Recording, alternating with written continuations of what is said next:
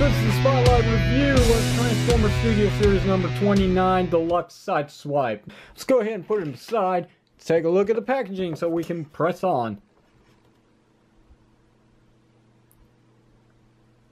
Were you expecting me to do something up close in your face? Nope, didn't see that coming. Anyway, here's some nice artwork for the packaging of the character, which is the figure you get. Number 29, Studio Series, Autobot logo, Sideswipe, Transformers Dark of the Moon, ages 8 and plus, Hasbro's logo, Takara Tomi's logo, Transformers, goes up to the Misaligned Generations logo at the top right corner. On the side of the packaging, we got an open window container here for the Autobot logo sticking out. Here we got nice artwork of Sideswipe. Here we have the authentic Transformer stamp, which will remind you, if it doesn't say authentic, it's a knockoff. To the other side of the packaging, we've got, once again, Sideswipe Studio Series number 29, Deluxe class, just in case you didn't get it the first time. To the back of the packaging, and here we got the car mode and the robot mode, which it takes 18 steps of transformation and vice versa. Backdrop included with the figure is the Dread standoff. Oh, you mean the Mexican standoff, which you can kind of see right here, but we'll get to the real deal at the end of the video. Sideswipe backs up Ironhide in a head-to-head against the Dreads. Other figures available in this line is World War II Bumblebee, Clunker Bumblebee, and Barricade. And down below all that, we got Warning Choking Hazard and some licensing here and there. General Motors, as you know, is an officially licensed product with their permission. That's going to do it for the packaging. Let's go ahead and put it away, so I can tease you with Sideswipe for a moment as I go ahead and showcase the instructions that this figure comes with.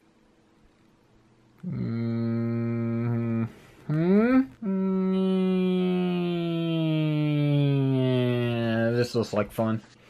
Sideswipe is in his Dark of the Moon vehicle form, which is a topless Stingray convertible, as you can see. I prefer the Revenge of the Fallen mold, but hey, that's just me. It's way too flat, but it does look pretty sleek. You got a driver's seat and a passenger seat here. Maybe you could fit a little Titan Master in there if you had one. I don't. I don't know how much wind protection this actually would account for anybody in this vehicle, considering that these are pretty tiny windshields. Let's look at the front of the car. As you can see, the grille's painted black. We got some intakes here that are painted black as well. We've got the logo of the vehicle in the front. It would look like these headlights were actually painted in black, but that's not the case. That's just lighting. On the side of the vehicle, and here we got some panel work due to transformation, but it's pretty clean. To the back of the vehicle mode, and here we got some tail lights that are painted in red. And the exhaust pipes sticking out here are his primary blasters. The wheels are molded in gray plastic, but they're actually painted over on the tires in black. I would have preferred it be the other way around. If they were just molded in black and painted silver, it would make them pop so much more. And you wouldn't run the risk of scraping them while you're running it against the floor. So yeah, the wheels roll pretty good. Doesn't seem to be any hindrance whatsoever. My only real complaint about this vehicle mode, besides the fact that it's the topless convertible design, is just the spoiler on the back is a very thin plastic, so you might want to be very careful when handling this. Anyway, not much else to say about the convertible, so what do you say we go ahead and do some comparisons with Deluxe Dark of the Moon Ratchet and Lockdown. So let's go ahead and transform Sideswipe into his robot mode, which it only takes 19 steps of transformation as the instructions say, but I find it to be a little bit more than that and maybe even a bit of a challenge, but we'll give it our best. Start things off, what you want to do is come at these panels here, get your fingernail underneath and pop them out. These will be his blades. Yes, he's a little bit of a parts former, but what are you going to do? Just go ahead and untab the front panels to the car like so, and flip up the hood, swing out the lower section of his legs, come to the back part of the wheel well and rotate it all the way up like so. That should give you enough clearance to bring down the wheel, and have this section here meet in the middle as well. So repeat the same process on this side. Swing up the back piece of the wheel well and rotate this down, followed by this piece here. Even though that looks like a tab, it doesn't really fit anywhere. It just sits there. Come to the doors of the convertible and untab them. The same on this side here. Swing it back. Swing around the hood of the car, just like that. Come underneath the vehicle and just untab his arms. Swing them down. Come to the back section of the car and untab the tail lights, like so. fold in this panel right here. Swing this entire panel all the way back till the hinge is completely straight. So that should give you room to work in this area. And what we're going to do next is we're going to go ahead and swing up his arms on the hinge. Rotate them down at the ball joint. The tab right there is going to go into that little slot right there. Locking everything in place. Go ahead and remove his guns. Swing out his hands. Repeat the same process on this side. Come back to the backpack here and we're going to swing it 180. And then on this hinge here, we're going to bring it down as far as it can go. Make sure the spoiler is behind the hinge right here so we have clearance to swing up the hood of the car and tab it right in, creating the backpack. Swing out his toes on both sides of his feet. Angle his legs back just a little bit on the double hinges. Readjust everything to your liking. And here we have Sideswipe in his Deluxe class robot mode. And he looks pretty good. Albeit considered, this is probably the best looking figure out of the wave, in all honesty. I mean, sure, you got some kibbly bits here and there that's not pretty movie accurate to the design in this mode. But being a small figure, I think this one nails it pretty good. Taking a look at the head sculpt, that's definitely Sideswipe with the very nice painted blue eyes and the gunmetal gray for his face. There's the Brandon logo right there for his chest. Got some nice engineering here decked out in silver paint. The wheels are on the side of his forearms, which is pretty movie accurate. Got some very thick fingers here, which is really good. Taking a look at the legs, and you do have the option to actually slide up his toes here so you can have him just rolling around on his wheels, but he can't stand up without a little support in the back, so it's a good thing that's there. And taking a look at the backpack, and it's pretty clean. This is actually really good compared to other Transformer figures. And the wings are on ball joints so you can angle them out whichever way you want. They also have a hinge so they can come down even more if you want them to be a little less revealing from the front. I actually prefer to have the wings sticking out like this just because it gives him a more dynamic look. But whatever, I'll keep it accurate. And the only hollow bits that I can find on the figure is basically right here. Unless you want to count the obvious folding out the hands from here at the forearm. Yeah, leaving a big hollow mess. I mean, what are you going to do about it? Alright, let's get to the articulation. So, Sideswipe has a ball jointed head. He's got ball jointed shoulders. That does allow some inward and outward movement. You can't really get a full rotation. I mean, you can kinda, but not completely straight up. Sideswipe has a swivel cut above the elbow section. The elbows are single jointed and they get 9 degrees of bend. There's a hinge joint at the wrist due to transformation. There's a swivel cut at the waist. Legs are on ball joints so you can get this much kicking forward, this much going back. And if you want to, you can pull off a very nice JCVD split. So there's your seal quality, making this triumphant return.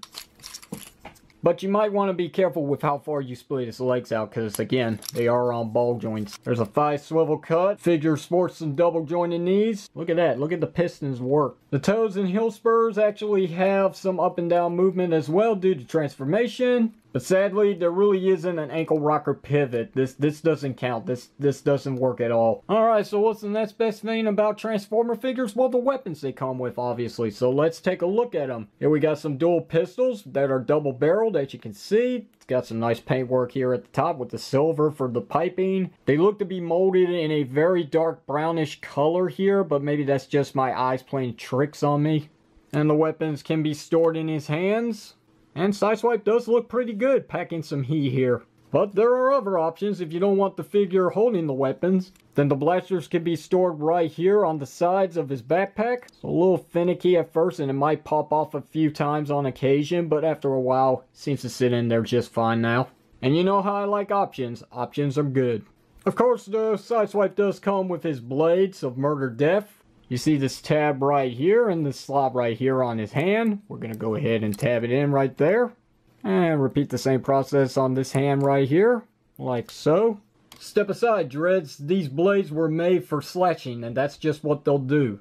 Finally, let's go ahead and do some size comparisons with robot mode. So let's dare to compare with Clunker Bumblebee and Decepticon Barricade. Okay, yeah, that's not Clunker Bumblebee, but who cares? It's just a repaint job anyway. Last thing to look at is the backdrop that comes with this Studio Series action figure. And here we have a takeoff of the scene with the Mexican standoff with Ironhide and Sideswipe against the Dreads. Taking a look, you can see some vehicles here. They're just parked around the stop sign. Got some smoke debris going on over here. But unfortunately, it looks like we missed the battle. Oh. Here we have number 29, the reassurance that this is Sideswipe's and not anybody else's. And we got Transformer Dark of the Moon.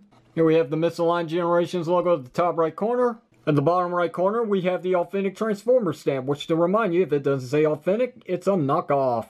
Finally, let's put the figure on here and see what he looks like. And just like Barricade, he's a pretty good size compared to this backdrop. You can actually see what's going on in the background, so it works. Unfortunately, this is the only real pose that you can get the figure in, and that's just a normal ace stance. Like seriously, Hasbro, if you really want to make these figures display on this so much more, you need to give us more space down here.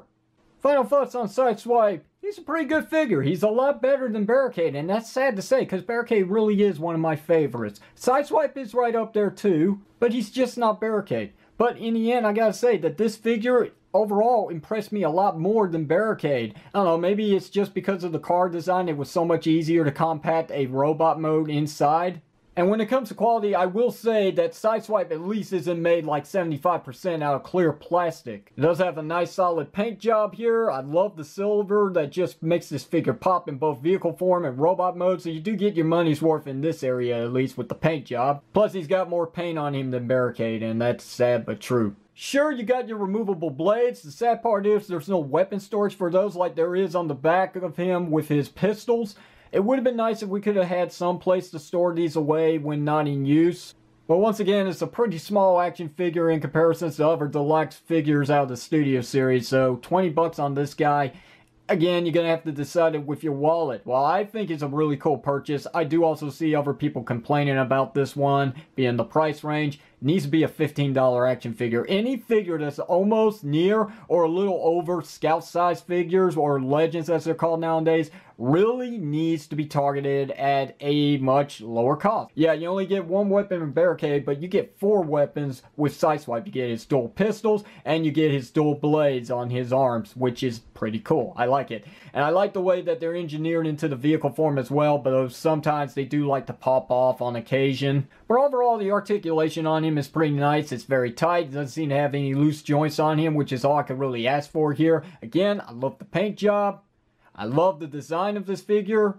It's pretty accurate to his movie counterpart, though there is some bits here and there that isn't exactly correct, but it's just because of the limitations done by the size of the figure and the fact that this is a $20 price action figure rather than being a masterpiece price. But really, if you see this figure in stores, you might not want to pass up the opportunity to upgrade your Dark of the Moon Sideswipe with a much recognizable design that is pretty dang close to the actual movie counterpart. But hey, if you decide against it, well, more power to you. That's your free will. So questions or comments, you know what to do. Hit it down below in the comment section of the video. If you like today's video review, hit the thumbs up button. Don't forget to give me a sub up. If you didn't like it, hit the thumbs down. Don't forget to throw in the towel. And until then, my friends, this is the unprofessional toy reviewer Hasbro signing off by saying, when the opportunity persists, don't give up on your dreams, seize the moment. Thank you for watching.